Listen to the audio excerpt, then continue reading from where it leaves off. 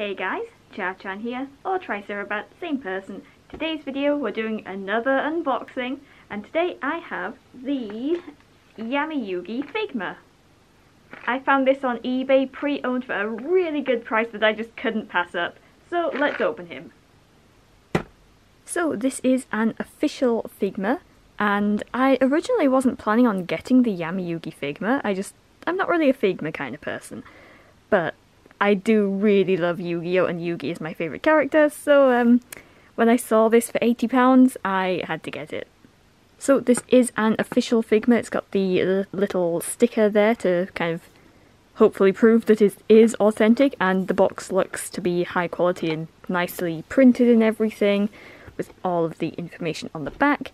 So let's just open him. I'm sure there's like 10 million openings of this figure on YouTube already.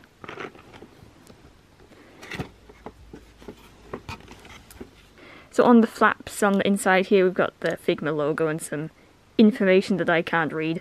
Anyway, I'm not too bothered about keeping the box pristine condition because I'm not collecting for the boxes. I'm collecting for what's inside the boxes, which is slightly falling out of place because it was in the post.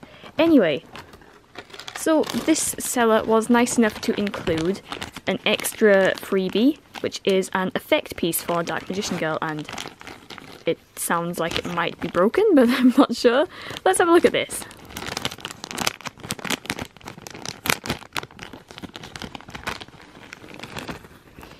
Okay, it's not broken, I think. So this is like a blast piece effect for Dark Magician Girl, who I don't own in Figma form, and there's these little thingy things that you plug in. I'm not sure where these are meant to plug in, where each one's meant to go. Oh, there we go. That one goes in there, I think. Does this one go here? I'm not really sure if these have like set places they're meant to go in. No, is this one meant to go over here? Maybe? And then this one. I don't know where all of these pieces are meant to go. Are they all meant to go in at once? I've never owned the Dark Magician Girl Figma, nor have I owned any kind of Figma aside from a bootleg one when I was 12. Okay, I think I put this together completely wrong, but there's like a little blast for Dark Magician Girl, who I do not own, so I guess I'll have to get Dark Magician Girl now. Anyway, let's put that to the side. I guess this was a pre-order bonus or something, because it says not for sale on the bag there. I don't actually know, so yeah, anyway, I'll put that to the side there. Here is the stand. It's a little bit yellowed because it must have been displayed. Well, this figure was displayed by the previous owner, so it is a little bit yellowed in the stand. But anyway, I'm not bothered about that. I'm not collecting for the stand, I guess. So we are a little bit yellowed in the stand. I'm not sure if it's really picking up on camera, but that's fine. And we have our little instruction booklet here. I do actually have a bit of a story about this figure and how I managed to get it. So this figure originally popped up on bids for £25, so that was the starting bid. And I was like, I have to bid on that. Woo! But I was like, okay, well it's gone up to £40 by the end of the bidding. I was like, okay, I'm waiting for the Bakuran Android to release, so I don't want to spend that much money. And then I obviously didn't win because I didn't bid. But then, the winner didn't pay, so he was relisted again on Buy It Now for £95, but I put an offer in for £80 and the seller accepted, and that's how I got him. Anyway, here is the little Millennium puzzle. I think the chain's kind of stuck in the... there we go. The chain's kind of stuck in the Millennium Puzzle's little loop thing, but that's fine. Let's bring it close to the camera. Nicely detailed. I like the paint job on this. It really suits the ancient Egyptian artifact kind of aesthetic. And of course the chain is really nice quality as well. I imagine this piece is to attach his jacket to him, Speaking of his jacket, it actually looks quite dusty. Oh, it's a little bit dusty. If it was me who was listing something like this for £80 on eBay, well, 95 on eBay, I would have maybe dusted a bit more than this. So I'm gonna have to dust that myself. But I'll do that before we take any B-roll shots. We have the jewel disc, which is wonderfully detailed. Just look at that, looks brilliant. And the jewel disc is on a separate 4-arm piece, so you will have to dismember Yugi to put this on. I don't think I'll display him with this. I might, but I might not.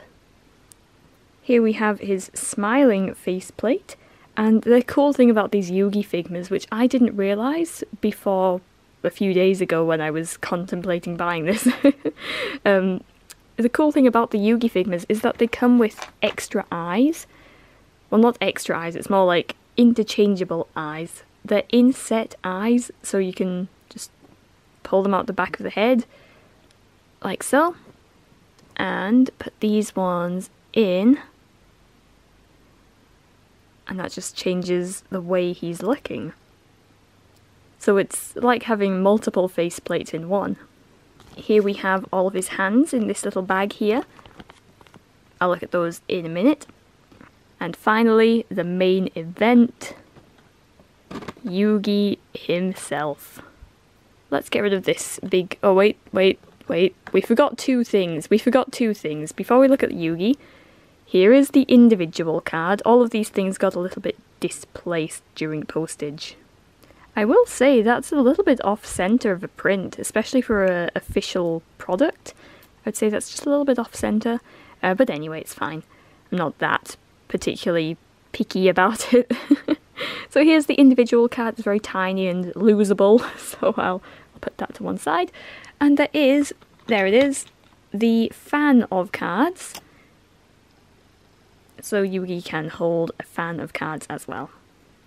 Alright, now we can put this to one side and have a look at Yugi. Okay, so I've done a quick once-over of Yugi here, and he is quite dusty. He is quite dusty. But that's okay, I'm sure I can clean him. But, you know, eBay sellers, if you're going to sell something for like near enough £100, maybe dust it, you know? But I will say that this was a very good price for the Yugi Figma. His aftermarket is between like 120 to 150, depending on where you get him from. So I did get him quite cheap.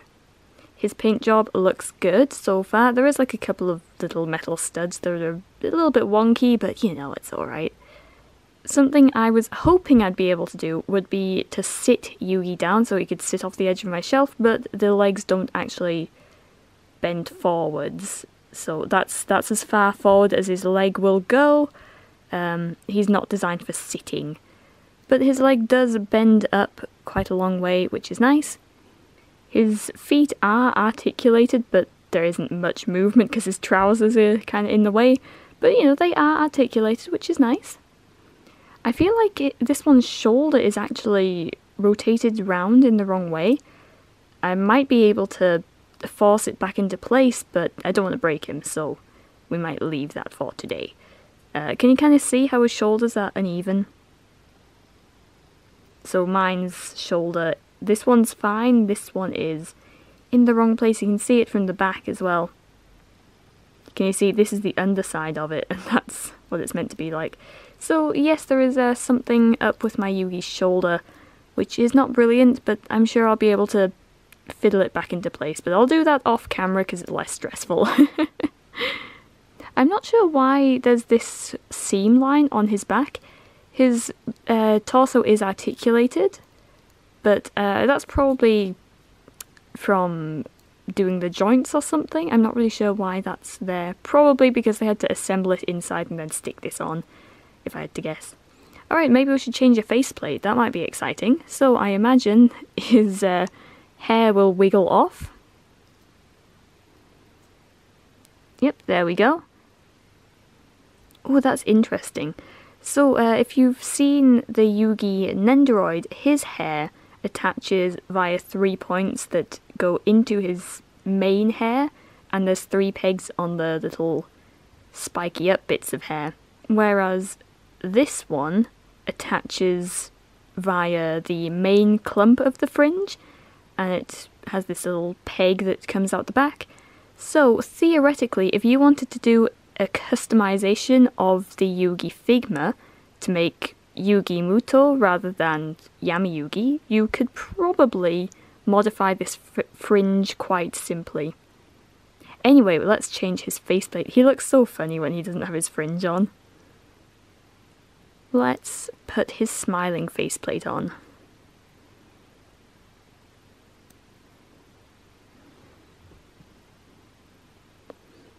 I think I want to do the smiling faceplate with the front-facing eyes. How does this attach? There we go.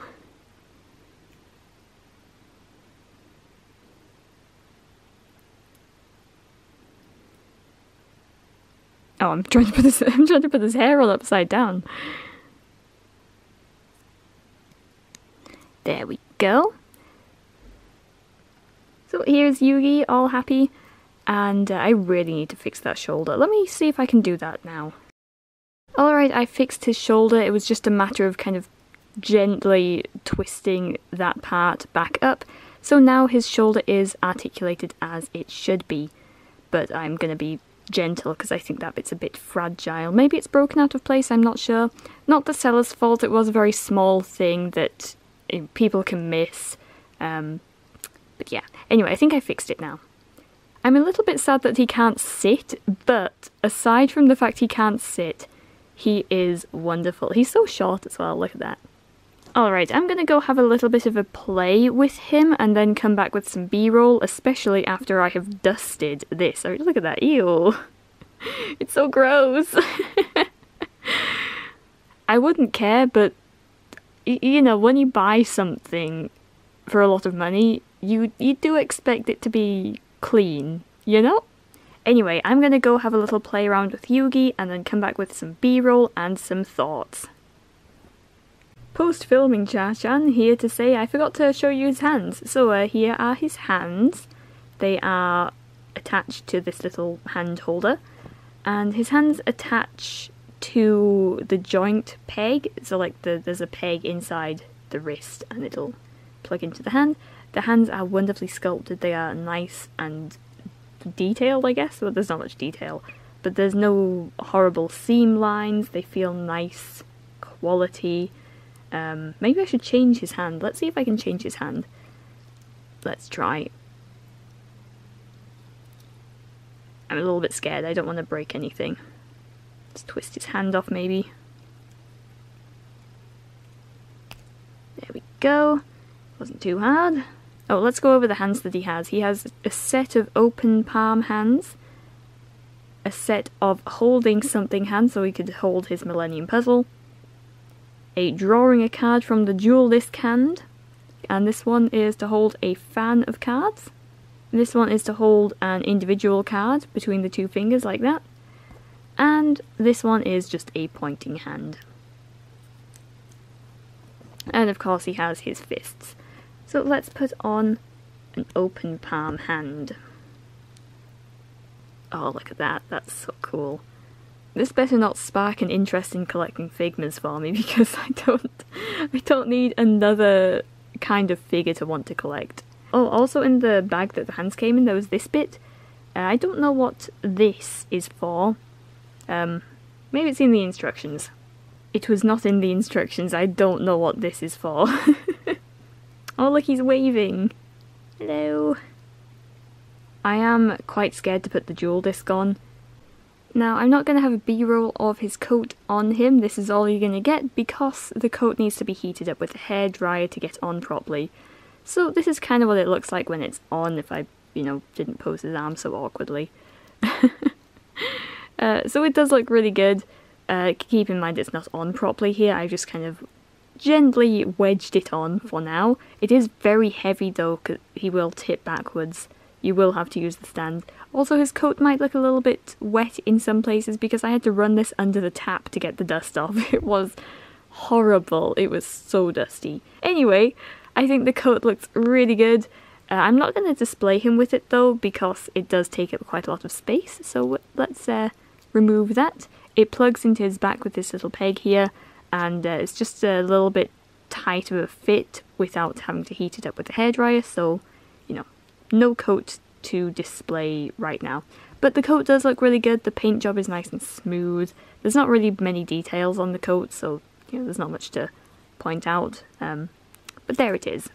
I also can't get my particular Yugi into his stand without heating it up with a hairdryer. This is too stiff to go in properly, so no stand really for my Yugi to use right now. I will do a hairdryer trick later, probably. Post-filming CharrChan here again to say I'm too scared to remove his forearm. I'm not breaking this figure just after I got him, so no b-roll of this attached. So I've had this figure for a full day now. I'm recording this on the next day, and I love it. I love it. I'm so happy I got it. Honestly, I wasn't too sure if I wanted to get the Figma, since I don't really like how the joints are visible, but then again, I do also collect dolls, and they have visible joints, so why would I not enjoy a Figma? I don't know. Now that I have this Figma, I'm like, okay, now I kind of want more Figmas. So yes, I'm very happy that I got it. I'm planning to take this Figma outside with me to take outdoor photos, since I've been getting really into figure photography, and I'm too scared to take any of my expensive figures outside. Well, I mean, this was expensive, it was £80, it wasn't cheap, but you know, I'm not going to take a big scale figure outside with me because it's not easy to transport, and I'd be heartbroken if I broke one.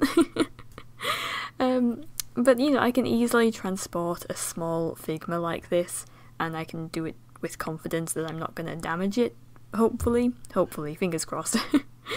But yes, I am very happy that I got this Figma, and now that I have an effect piece for Dark Magician Girl, I guess I have to get Dark Magician Girl too. I'm only half joking. Yeah, anyway, I hope you enjoyed this video, and I hope I didn't ramble on too much, but anyway, please do not hit the like button, as that probably hurts and it's not very nice, so maybe shake his hand instead. With that being said, I hope to see you in the next one, and bye!